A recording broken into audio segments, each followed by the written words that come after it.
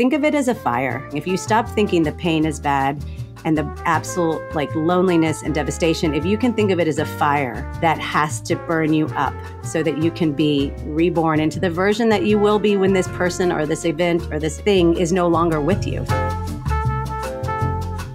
Hello and welcome back to another episode of the Mark Rose Podcast. Today I have Kelsey Chittick. Welcome. Thank you so much for having me, Mark. It's good to see you again. You know, the last time I saw you, we were on a dance floor. Yep. Locked souls. We got to jam. I got to hear a little. We were at a 40th birthday, which, for my 40th, I bought a red convertible, which I think is about as cliche. It's horrible. It's horrible. It was. My friend said, you're going through a midlife crisis. And I said, why do you say that? And they said, you bought a red convertible, which is the ultimate. So we were at a 40th birthday, celebrating halfway through someone else's life. And, I was just really struck by your story and just how much life hands us stuff that we just don't know. We can't expect, we can't prepare for. And, it asks us to be someone, and those things ask us to be someone we've never been. And I think that's one of the most, profound things about grief, but also, I just think about what life sometimes demands in order to keep going. And it's parts of you don't even know exist. So maybe we could start with that story. Yeah. I had a very typical life. I grew up in Florida. I had one brother. We had resources. My dad was a lawyer with a slight alcohol problem, nothing to get your panties in a bunch about, but just enough that, he couldn't drive us home very often. My family I had grandparents, aunts, uncles. I remember thinking boy, I lucked out. Yeah. I remember actually feeling growing up I'm one of the lucky ones. Things just went my way. I swam in college. I went to University of North Carolina. When I was 19, I met this big football player who was just different than any man I'd ever met. Just the kindest, most connected, loving human. He just loved life in a way I had never seen. He went for it. Every party, every night, every hug, every time he had sex, every time. He loved women. He loved life. He just loved being alive. And we met and we both were on, it was odd because I was 19, he was 21, but we were both on this spiritual journey. Somehow, both of our parents had gotten divorced. My parents got divorced when I was 15 or separated, and his parents had just gotten separated. And we kind of were in this weird spot. And when we met each other, it just felt like home. And we both were like, what do we want to do with our life? We want to serve. We want to live the best life ever.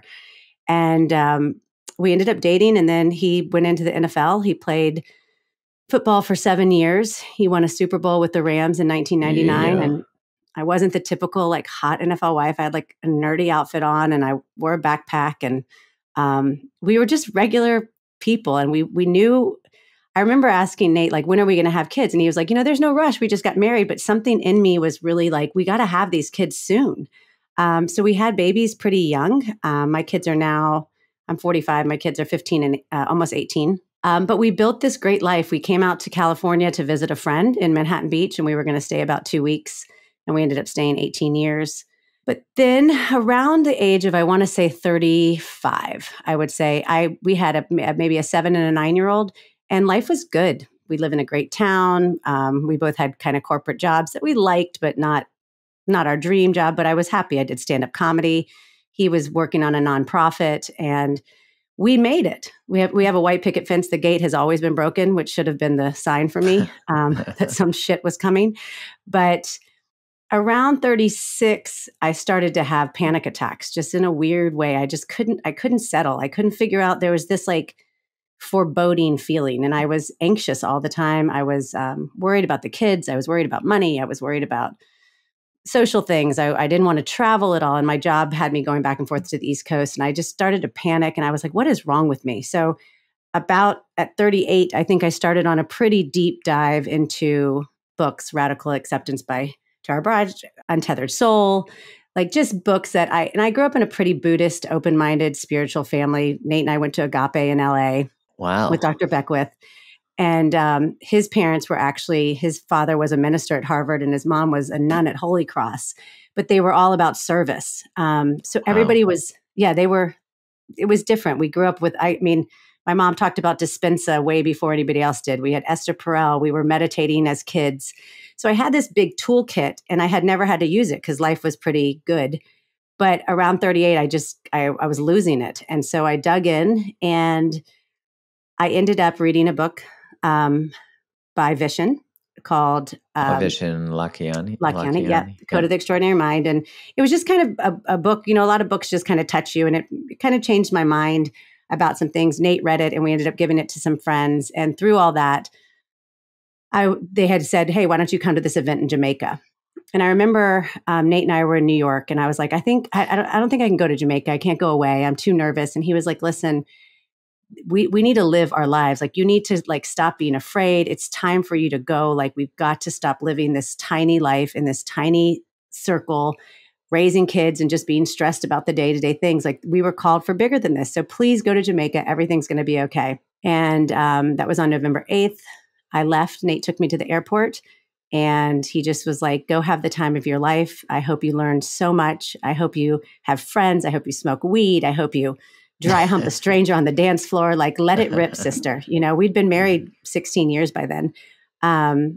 And he's like, come back changed, come back a different person. I want you to live the life you were meant to live.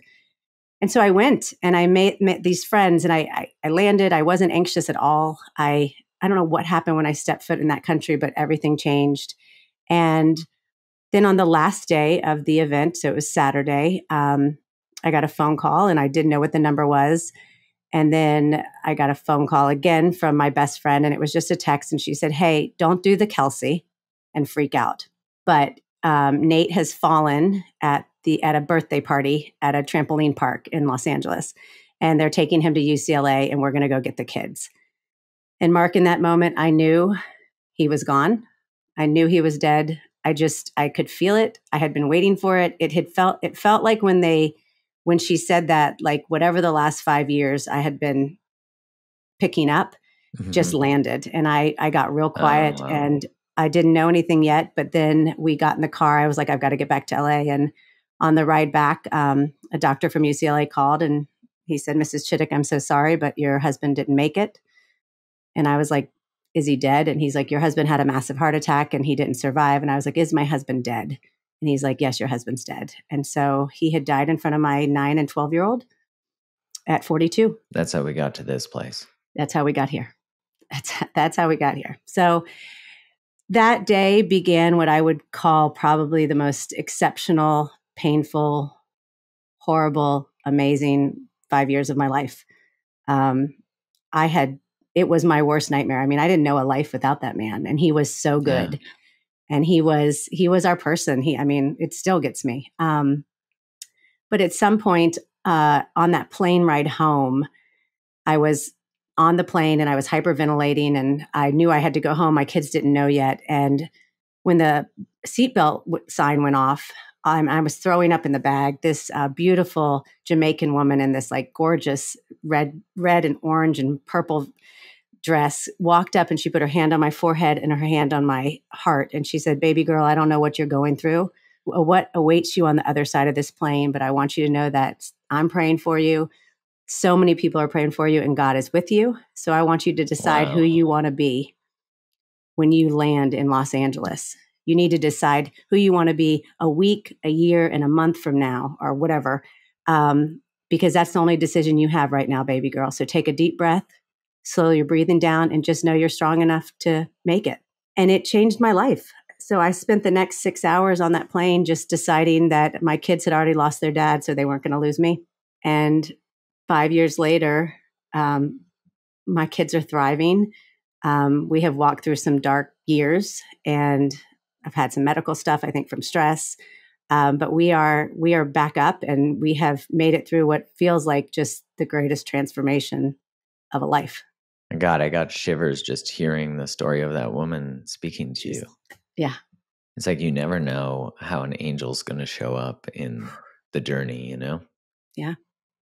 She changed my life. And, I tell people this all the time, but when you're in great pain and great transformation, there are angels everywhere. I mean, that's just how it works. It just works that we are not alone, especially in our darkest moments. And if you can pay attention and slow down enough, because you already feel like you're in an alter world, So start looking for things that don't make sense. And it's so beautiful because you see just the universe or God or whatever your belief is, they send the people, they send the synchronicities. You don't have to do it alone. You just have to believe that there's something bigger going on. And that's kind of what I've clung to the whole time, that early on when I told the kids that he had died, I couldn't figure out how I was going to tell them because they were old enough to, they were 9 and 12. They loved him. Like they weren't babies. They weren't on their way to their own life. We were smack in the middle of like the best part of being a parent. Your kids aren't into sex and drugs, but they can like make their own cereal and, put themselves to bed. It's like the honeymoon phase. But I just told them like, listen, I don't know how I'm going to do this, but I've got you and you don't need to worry about a thing.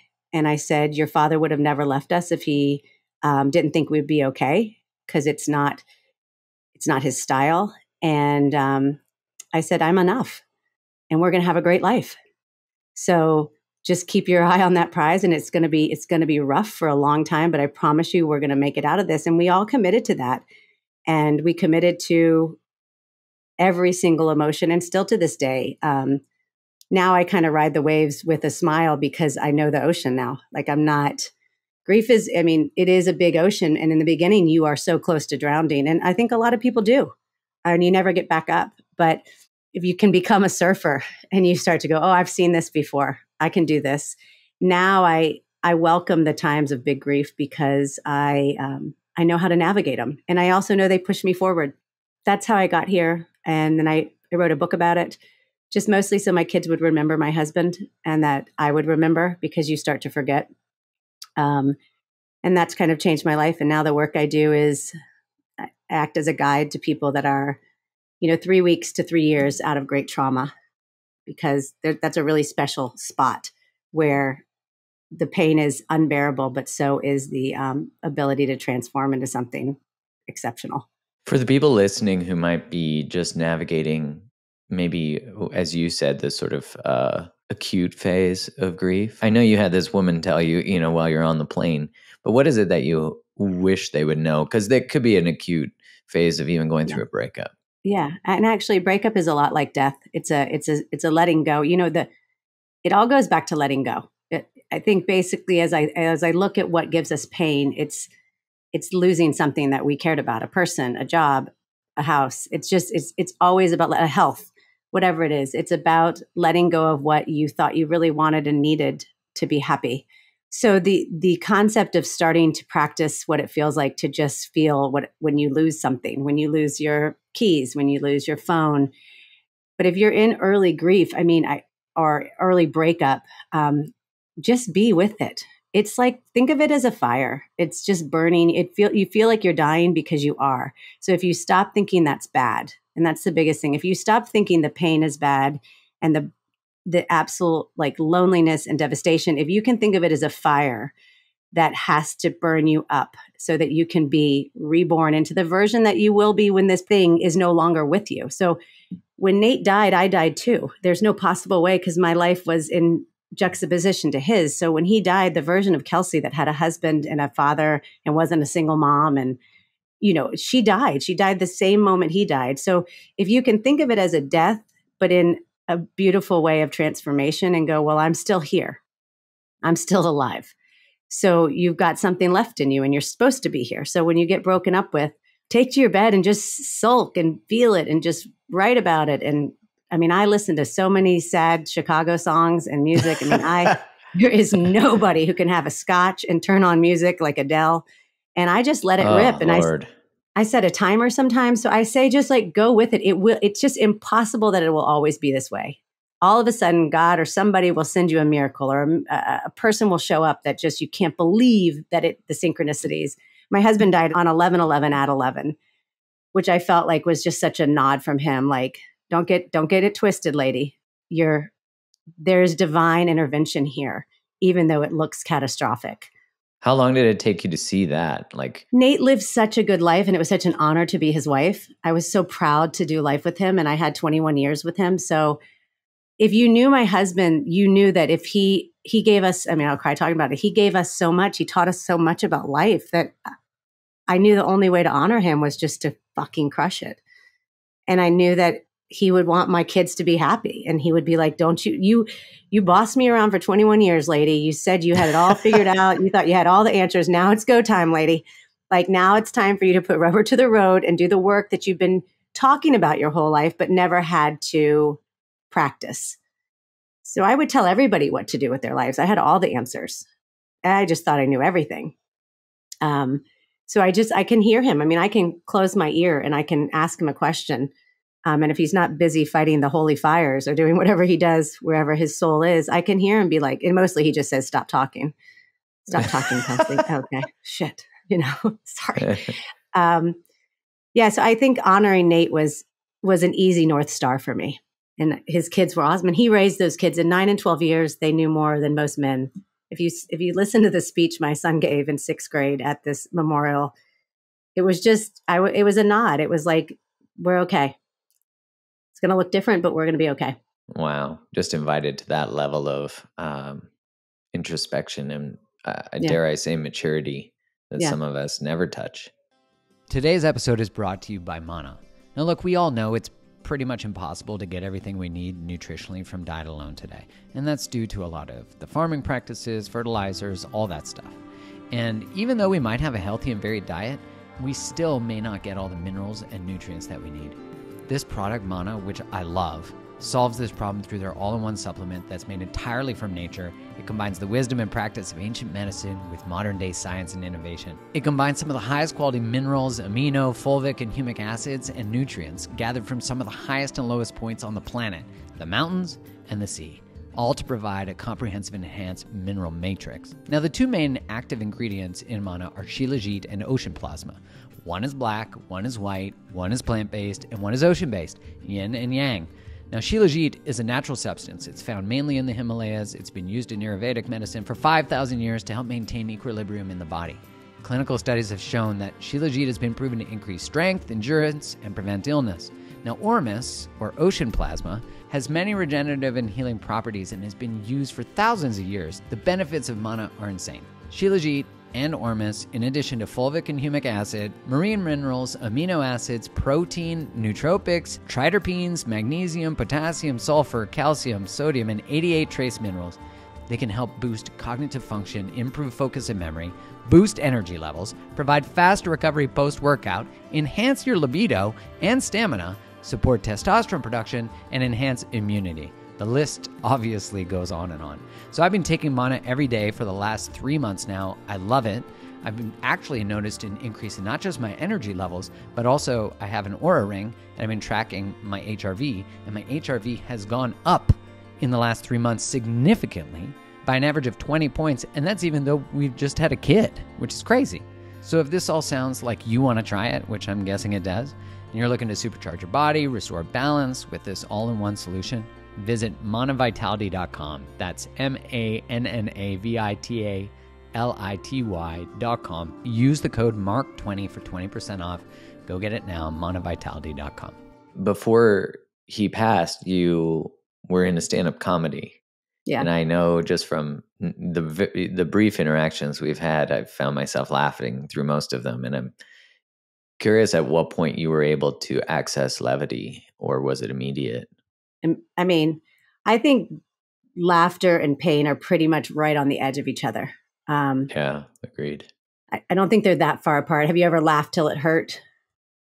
Have you ever cried till you laughed? Or, there's a ton of sayings that go with that. I think, we label emotions that are comfortable one thing and that are uncomfortable another, but they're both big swings. So great laughter is very similar to great grief. It takes you to a place you've never been and it makes you feel something really big. One of the feelings is much more enjoyable than the other. But I think his death was so shocking and so sudden and so surreal that we had to make fun of it, because I was just like, only my husband. I mean, he's the first person to ever die at a trampoline park during toddler time. I mean, it's just fucking ridiculous. It's like, who does that? Who jumps and dies? And it would be Nate, because that's how special he was. And I can just see him being like, whoops. And, and we would laugh about it right away. I'd be like, I could just imagine him like floating away from his body being like, oh goodness, they're the children. She's going to kill me. if she finds out. But then he would look up into where he always wanted to be, which was with God. I mean, this guy was so spiritually connected. Like, he loved sunsets, and every meal he ate was the best meal. It didn't matter if it was Taco Bell or someplace in Beverly Hills. He just was different. And I think he must have looked up and been like, I'm going home. I've done my work here. And in 42 years, he lived a very, very full life. If you read what he's done and what he accomplished, he crushed it. And this is kind of a side note, but it turned out after we got an autopsy that he did have CTE, which is the concussion, head concussion disease that a lot of NFL players have. So in a lot of ways, I've been lucky enough because of that to be able to couch this situation for me as a gift, because to take care of a man with CTE is really scary and dangerous and sad. And I have a ton of friends who have issues with it from playing football. So in some ways, he gave us a gift, because life wouldn't have been the way we think. And that's kind of another lesson. We have these plans, like we think we know what it's going to look like 5 years. We don't. We just know right now. And for someone who never lived in the present moment, grief has been the best focus of anybody, because you can only basically get through each moment the first 3 or 4 years. Yeah, I agree. Like, grief has a way of, you can't go to another moment. It's like, sorry, I'm here. Sorry, I'm here. Sorry, I'm here. Like, and it's so that we will finally be, oh, I'm here too. I'm here too. I'm here too. Yeah. For me, I mean, I've never navigated what you're speaking of, your experience with Nate. But in my experience with grief and loss, there's that saying that time heals all.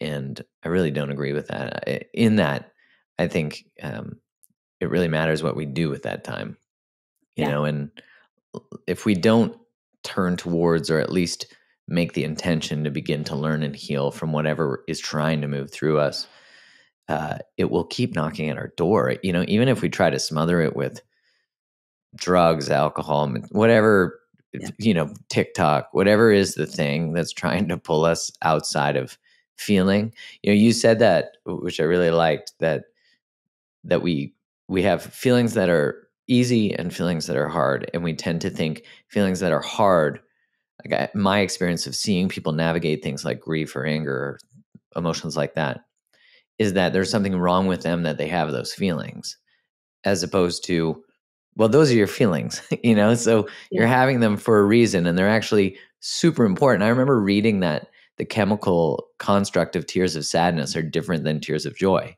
Yes. So it tells you, like, there's something alchemical going on in your body that is trying to be moved through you. That's why I think crying feels so damn good, Crying is the greatest thing. And and I guess I didn't grow up in a culture. My husband cried every day. He watched like Mr. Holland's Opus and whatever. That man cried he cried when he saw the kids in the morning. He cried when he said goodbye to them. So we were a crying family. So I continue to be a huge crier. But now the nice thing about grief is it's a river that you get to learn over time, if you so choose, how to navigate it. So you get to decide as time goes on, when are you going to sit down and really focus on the pain? And sometimes it hits you on its own, and you're like, well, I guess you're in charge right now. And as time goes by, as the years go by, you say, like, I'm gonna deal with you, but I'm not right now during the kids' school play. Like, it's not a good idea. Yeah. But in the beginning, you're like, it's coming out during the school's play. Like, that's how we're going to roll coming, right now. Get in. It's coming. Buckle up. Buckle up, Buttercup, because you're about to be sobbing and snotty, and you're going to be the center of attention. Your kids are going to kill you, but you can't stop it. Now I'm much better. I mean, I get wet eyes, and that to me is just a reminder I loved him. I hope I never get to a point where I'm like, well, he's dead, and life is like that. Like, I want to always be touched by it, but I don't want to ever. Not ever. I'm not afraid of hard things anymore, because that was so brutal. And if you had asked me if I could have survived it before, I would have been like, there's no way. There's no possible way I can live without this man. And I used to say that to him, like, don't you die or I'll kill you. Like, I will kill you if you die on me. I just didn't know an adult life without him. And my life now it's exceptional, and it's sad, it's lonely, and it's exciting, and it's fun. And I've met people and done things I would have never, ever had the opportunity to do. And I chose to marry early and fast. So I had 21 years of a great marriage. And now I don't see myself doing that again. I have this opportunity to kind of travel and do things like reverse that a lot of your group did. So a lot of people partied in their 20s and 30s. Well, I'm going to crush my 50s and 60s. So, I like it. Yeah. So the whole thing still, I will say, I don't feel like I'm on the same planet anymore. Like life is not what it was before. Not bad or good. It's a completely different life. I feel completely different. I'm curious if the anxiety that you had prior to him passing, did that go? That went away initially, yes. And then when COVID hit, I panicked big time that I was going to die and I was alone with these two kids. And part of it was great because the whole world was kind of locked up where we already were. So I didn't have to pretend. I ended up getting some medical stuff that just came from that level of stress. That diagnosis probably is what set me free finally, because I was like, well, shit, I can't. This train is, these things are coming. I'm doing everything. I meditate, I do yoga, I eat well. Kelsey, you're here for the ride. So those two things, his death and that diagnosis, and I'm perfectly fine now, but in that experience, those were the two great gifts of my life. I would rather not live through them again. If I could, I'd like to take the next 40 years and just kind of sail. Just enjoy these ones. Yeah. If you're listening, God, and you want to throw me a bone, like I'm good. I got it. I'd like to have two of those. Could I get it? I'd like that order as well. Yeah. Thank you so much. That was fun. I hear you. So that's when the anxiety stopped, when I really believed that if you die, I can't stop it. I couldn't stop my husband. I can't stop myself. I can't save my kids from pain. I will say from a parenting perspective, both of those things changed my life too, because I used to try to micromanage my kids' life. Now, because they've survived such hard things, I don't worry about the little things. So they forget their stuff. I don't care. They whatever I used to be so nervous about as a parent, I've let that go because I see their strength. They are on their own path. They're not my kids. They're not Nate's. They were born here to do their thing. And Nate always used to say, we chose each other, Kelsey. And I'd say, well, how did we all end up together? He's like, don't you remember we were up in heaven and we were like, put our hands in, we're like, we're in. And I envisioned it now that, Nate saying to all of us, it's going to get dicey around 2017. Are you guys in for it? And everybody was like, we're in, Dad. And I was like, all right. And he's like, but it's going to be exceptional too. But do we all agree that we're going to ride this lifetime together? And now we're with him just in a different realm. I feel like he's alive and well in our home. He's alive and well in our stories. He is not spoken of. We make fun of him, even though he's not here. We're irreverent about death. That's the only way we can do it is just because it's so big, you've got to put it into something that you can handle. I remember hearing Alan Watts say that there's two paths you need to go down. One is exploring death all the way till the end, like to wherever it takes your psyche and your soul. And the other one is that it's all just a cosmic joke, that, right? And I think there's that saying about the Buddha that once they figure it out, they just laugh hysterically because it's ridiculous. You feel you're on a different planet now. I found that after Kylie and I broke up, that the grief from, even though I was very conscious that this was a path I'd chosen and that I felt like it was 100,000,000% the right choice and I was in the right place, I felt like a lot of grief I'd never processed in my life was being invited to. So I'd never explored grief sober. So, I was finding these bottoms that I'd been avoiding. And then I found myself really thinking a lot about death because you were saying, breakups and death are not so different. I found myself really thinking a lot about death. And then during COVID too, I think that was for anyone who hadn't really fully explored it or like gone down to the end of like, this is all temporary. It was so easy to have that amplify, which I think is actually a good thing because if we can see ourselves in the amplification, it's almost like every moment I'm living is so much richer because I've sat with loss. And so I realize that every moment is a loss of sorts and that to love big, to like love life, to step up to life big, to open your heart big time, to share it with someone. This is what I'm coming to realize is that it is to grieve because to love somebody, you have to be able to go to the depths of grief in order to keep opening, which doesn't mean you just go do that blindly. Like, you got to bring some boundaries with you. You can't just I love and love and love. It's like, that's not a great idea, because there's a show called The Tinder Swindler you can watch, and Oh, that's true. that'll tell you your life. But it is this idea that every moment we're living and loving, we're actually grieving, because it will end. And I remember just having that taste of like, shit, I don't want to not feel this, to not have conversations like this. There will be a day that I am, I'm actually stardust, not a body made of stardust. So I'm curious what that brings up for you, and what your thoughts are on that. Because I feel like it is a different world for me now. Like, moments matter more. Maybe now that I'm going to become a parent any day, there's also a like, what kind of world do I want to leave? I think, how it felt for me before great tragedy was my bandwidth was like, if we were on 0 to 100, I lived between, 25 and 60. Like, like hard times were 25 and 60 was like the best I ever had. When Nate died, I vacillate between 0 and 100. And it's just a That's better beautiful. ride. Yeah. It's a better ride. It's dangerous. It's scary. But I just don't worry so much about what it feels like, because I have felt so bad for so long, and now I'm doing fine. So I've circled that roller coaster enough times to go, it ends in joy. It ends in joy. So if I have a really bad couple days and I just feel sorry for myself, and I don't want to be a widow at 45, and I don't want my kids not to have a dad, and I'm dating at 45 in LA, it's just enough to make you just want to jump, die. You're just like, well, lucky him, because he's not stuck like on Hinge in LA at my age, but then I'm like, what an adventure. I'd slept with one person before I met Nate. So like, who gets to have a great marriage and have 2 amazing kids, and then gets to go have this whole separate life?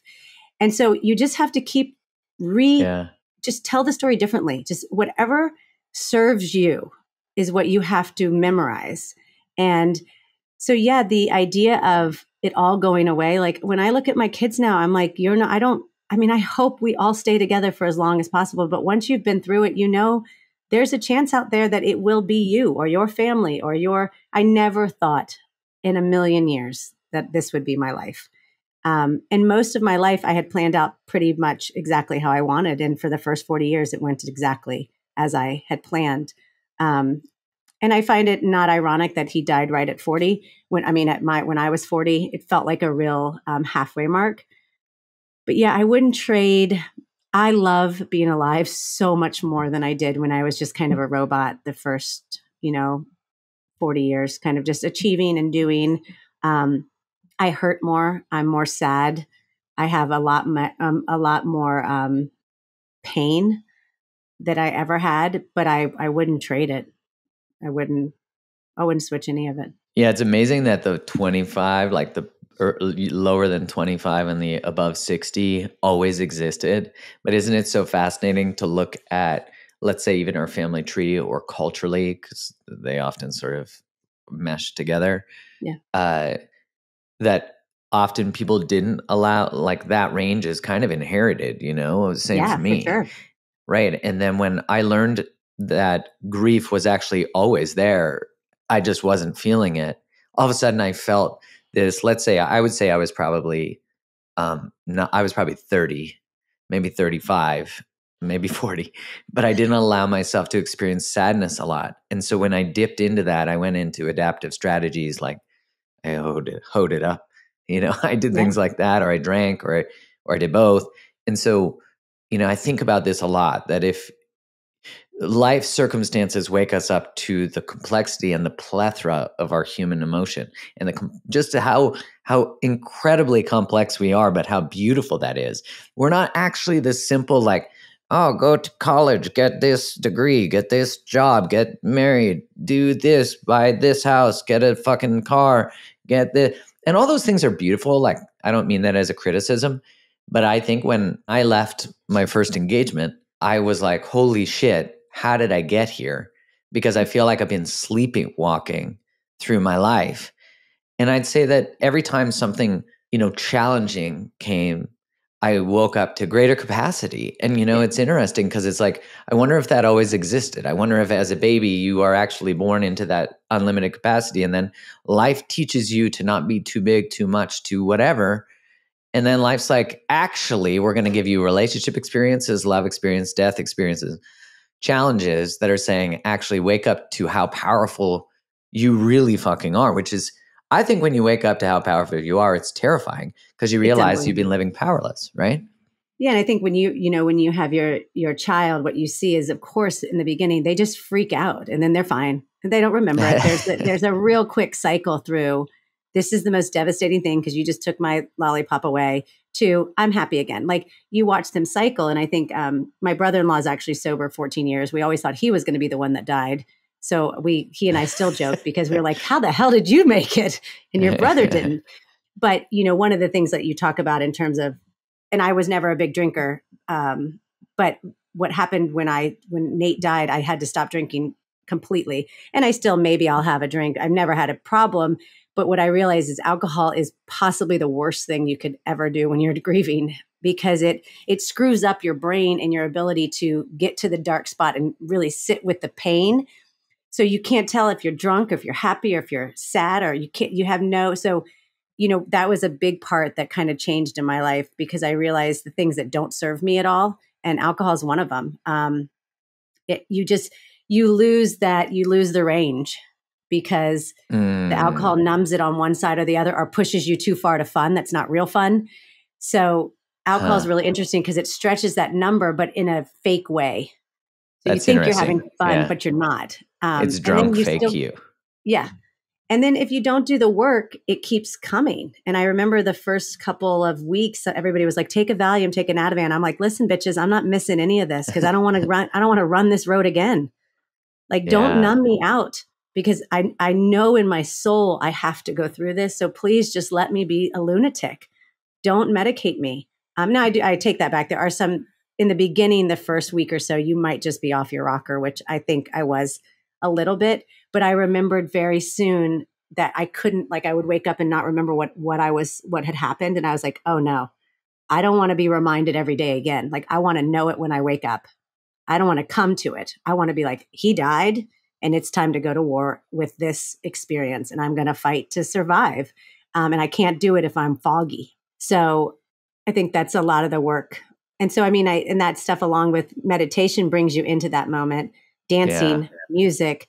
There's so many good drugs. Sit in meditation for an hour. You'll feel like you're crazy. You'll feel like you're high. You'll feel it all. Like, dance to like Pink for an hour and don't stop. Like, you will feel something. You will move stuff out. So there's a ton of work to be done and a ton of tools to use, but they are not what we are traditionally told in the United States. Yeah, amen to that. I agree with that. It is so normalized in our cultures. I'm Canadian, same thing. That alcohol is just a normal part of these coping mechanisms. But really, I interviewed Gabor Mate, and he just wrote a book called God, I'm obsessed with him. I know, me too. I was like, can we hang out more? But he didn't. I didn't call me when it ask happens. because I didn't want to get rejected. But I was grieving the end of our conversation. But he says it so well. Like, what we call normal is actually dysfunctional, and so all the things that are showing up in our culture are actually the sign of a toxic culture. And, how we navigate grief, I remember they removed the bereavement clause from the DSM when I used to be in pharma. And when they removed the bereavement clause, that was I had a friend who had gone through a loss, and he was like, how dare they rob people of the depth of that? And I was like, oof. At that point I was beginning to really ask questions like that, like the power of emotion. And, I have another friend whose wife left him. He came home and her bags were packed and she was gone. And, it didn't come out of nowhere like they never do, but it felt like it came out of nowhere. And he went to the doctor, and the doctor's like, you're depressed. So here, I'm going to give you this drug. And he's like, well, no fucking shit. I'm depressed, And he's like, but I'm not going to numb this. Like, I need this. And like you said, there are times, and this is not a judgment of people's experiences, but I think when we have a village, like the most powerful thing for me when I went through the breakup was that there was one night where I was just on the edge of tears, like I was in them, and kind of the that kind of choking. Yeah. And my buddy called, we talked and he's like, "Are you okay?" And I'm like, "No." He's like, "All right." And I was staying I was about 2 hours south of Vancouver, just staying in a forest on my own, which maybe that wasn't a great idea, but he Dicey choice. drove down. Yeah. Yeah. Well, he drove and he just came and he just sat with me, and that was it. Like there was nothing. I just needed to tether to earth. I needed someone to remind me that even though I knew it was going to be okay, I needed someone to be like, "I got you when you don't." Yeah. And village, man.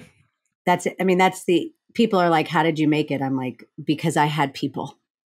And I think we have a culture of loneliness. And I think Instagram and all these things that make us feel, we all have talked about this ad nauseum, but to have 3 or 4 people in your living room while you sob and they just hold space. And that's, the cheesiest spiritual word, but it's so true. And I'm, just learning how to do it. They don't say anything. They just witness it, and it works itself through, but we don't train for that. We don't, like, what if we taught kids in school how to have a friend be crying and just sit with them instead of trying to fix it, or to say, like, "I see that you're really sad. How can I help?" I love that question. And when I work with people as a guide, I'm always like, "How can I help?" Just because I've been through it doesn't mean I know what you're going through. So how can I help? I mean, it's a beautiful question that we don't offer enough. We start to add, we start to say, "Do you want this? Do you want this? Do you want a drink? Do you want me to lay down? Are you good? Are you okay?" It's like, I'm not okay and I don't need anything. And that's what my group of friends now, I sometimes I'm in awe of them because they navigate the grief with me with just deep silence. They don't say anything anymore. It's too late. We've said everything. So when I cry, they just wait. It's just like this quiet moment. Yeah. And it comes, and then I'll be like, "Whew, I'm back." And it's done. Where it might have taken hours 4 years ago. Now it's maybe 90 seconds. Same emotion, but just a shorter wave. What has been, this experience, what has it, for someone who isn't going through great grief, but is feeling lost, is feeling that anxiety, is feeling, just that they're floating and just making their way through life.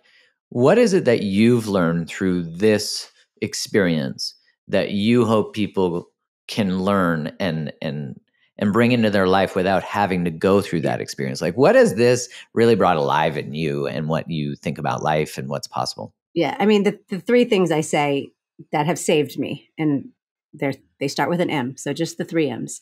I meditate religiously because the only way you can get through great trauma or even just a breakup or anything, because I still feel sad when I have a breakup or anything like that, but you've got to get a little space from those thoughts so you can see they're not you.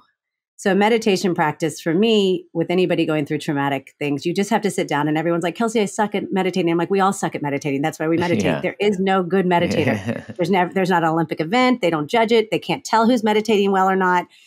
I don't even know what people are like. "So what do I do?" I'm like, I have no idea. Just sit down. And that's it. Just don't talk for 30 minutes and just be fucking crazy. If you're crazy in your head, you're meditating. Like, there is no gold medal for this. You have to move. You have to move in nature. You have to be outside and you have to see clouds. I walk around my neighborhood, which is environmentally challenged for sure in LA. And I hug I hug these poor trees that are probably going to die early because of the pollution, but I touch nature now. I get really close to nature. I walk every morning at 6:00, which I don't want to get up normally, but I get up before my kids do. I walk down to the Strand and I walk for an hour and I watch the sunrise, and I remember there's something way bigger than me. So I meditate, I move in nature. And what was my third one? Oh, music. I don't know if people really, but I love to move and I love to dance, and music moves me. It makes me cry. I love having sex to music. I love dancing to music. I love being in a car with my girlfriends with music. So for me, music can take me where I need to go. So if I know I'm sad, I just go with it. I just play something really sad, like Adele. And if I feel fired up, like, you know what, Kelsey, you're going to have the best 40 years. I play like Prince or something, or I don't know. So Lizzo. I use Lizzo. Exactly. So yeah, meditation, movement, and music for me have saved my life. Journaling's always good. I wrote a book through journaling. Writing's work.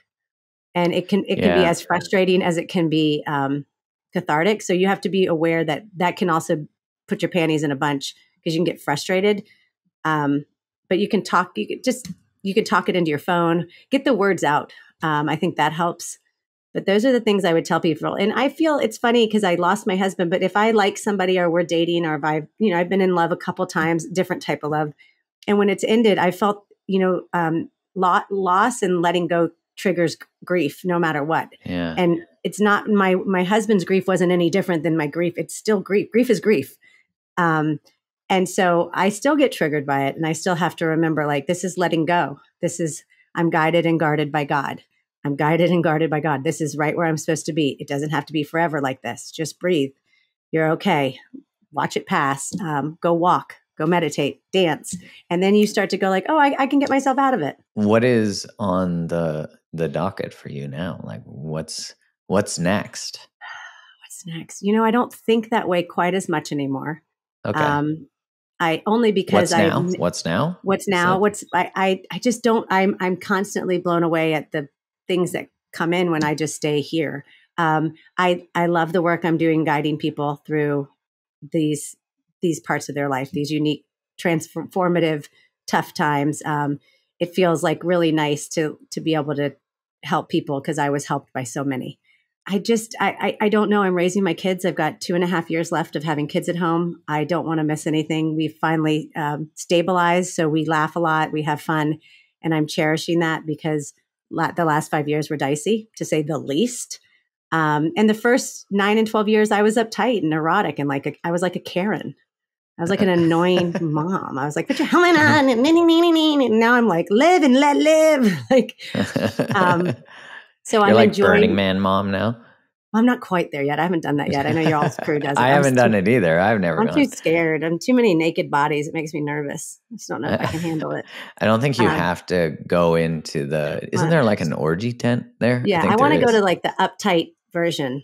It's like 45-year-old Karens. Yeah. Where I just dance and maybe I wear like a bra, just nothing too crazy. Not little nipple tassels like you see. I don't want a nipple tassel. And I want to be able to get home when I want to get home. I know you're supposed to like be there, but I'm like, and I'd like the one with the helicopter that's like, and take me out. I'm done.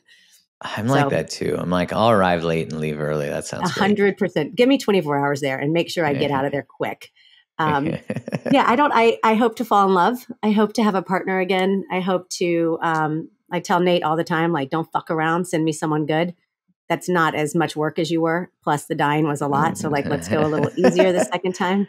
I look forward to seeing what my kids do. I look forward to having a career doing writing or this type of work, or I have no idea. I'm prepared to be amazed. Beautiful. Thank you so much for coming on and sharing and telling your story. Thanks for having me. Yeah, of course. And bringing the levity that you do to life. Because, I don't think there's anything more powerful than laughing as we open, and for people listening, where can they find more of you? I know that you have a podcast, which I had the honor of being on. And, do you work with people, all that kind of stuff? Yep. So you can go to KelseyChittick.com. That's where kind of the guide work is. If you were looking for somebody just to kind of be a light along the way, that's sort of how I envision what the work I do.